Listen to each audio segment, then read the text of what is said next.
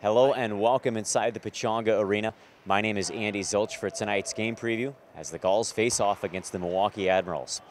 The Admirals are the Central Division's second best team behind the Manitoba Moose and come in with a 4-game winning streak. The Admirals have amassed 20 goals in those 4 games. It's a very high-powered offense, and the Gulls are looking to be prepared and brace themselves for such a high-octane forward group. The Gulls are coming off of the loss against the Bakersfield Condors and are looking to get back in the swing of things with some good learning tools that they're going to apply here this weekend against the Admirals in the 2-game set. Following today's pregame skate, I spoke with goaltender coach Jeff Glass and forward Sam Carrick on the team's mindset moving into this pair of games.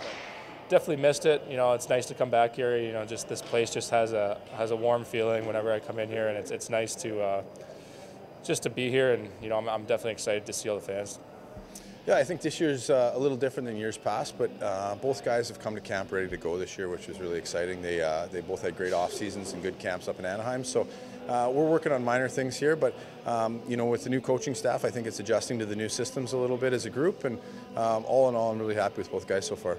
And just overall, our game, our as long as we just tighten things up, make our passes a little cleaner. It seemed like things were just a little sloppy, so.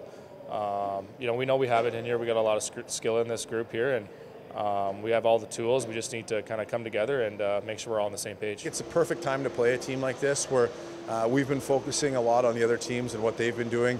There's going to be less focus on the other teams now. It's going to be a focus on what we can control.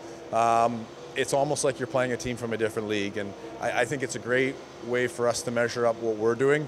And maybe look in the mirror a little bit on our own systems and our own procedures rather than focusing on maybe other teams. So I'm excited to see how we perform against a team that we have less intel on and really see how we can perform this weekend.